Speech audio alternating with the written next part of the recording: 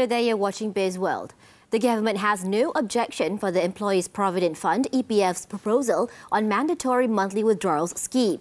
Prime Minister Datuk Sri Anwar Ibrahim, however, said it needs to be done within EPF's capacity, including the contributors' conscience of having little savings.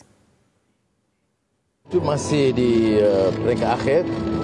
Saya tidak ada keberatan dia ikut pengupayan KWSP seperti mana kita sebut. Saya dengar ucapan Datuk Sri Amir Hamzah sebentar tadi ada beberapa kekangan, terutama di kalangan yang simpanan yang terlalu kecil.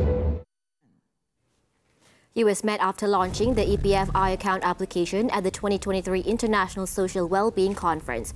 EPF on Wednesday said it did not yet rule out the possibility of making conditional or periodic withdrawals for retirees aged 55 and above mandatory for new contributors in the future.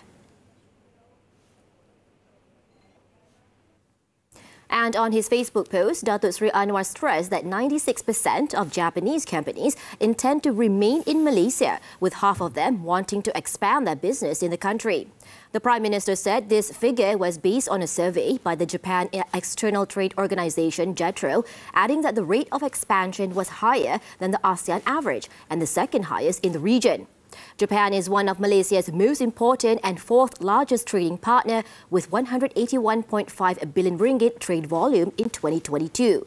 It is also listed as one of the main sources of foreign direct investment coming into Malaysia in manufacturing projects. Bank Negara Monetary Policy Committee MPC has decided to maintain the overnight policy rate OPR at 3%. In a statement, the central bank said at the current OPR level, the monetary policy stance is slightly accommodative and remains supportive of the economy.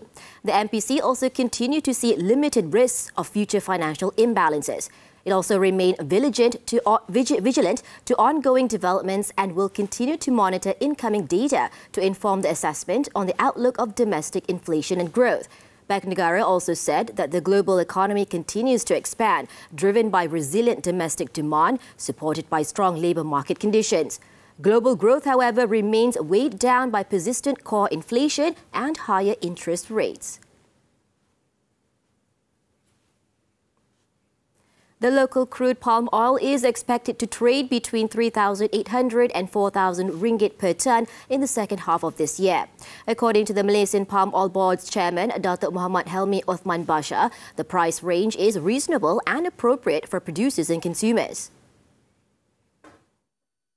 Faktor luaran ni banyak, dia tergantung juga dengan import duty ataupun export duty, import duty daripada India, for example. Ya, dia tergantung juga polisi yang dikeluarkan oleh kerajaan Indonesia, ya, dia bagi ekspor ke tidak, ya. Dia tergantung juga masalah peperangan di Ukraine dengan Rusia, ya. Sebab itu, ya, pengeluar yang terbesar untuk sunflower, minyak bunga matahari, ya. So banyak faktor-faktor yang di bawah kontrol kita lah, ya.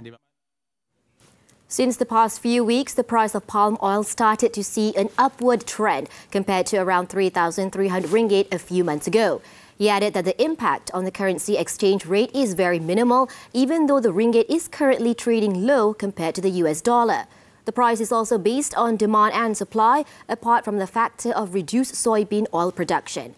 In terms of exports, palm oil will be the third largest export by generating an export value return of 137.8 billion ringgit in 2022.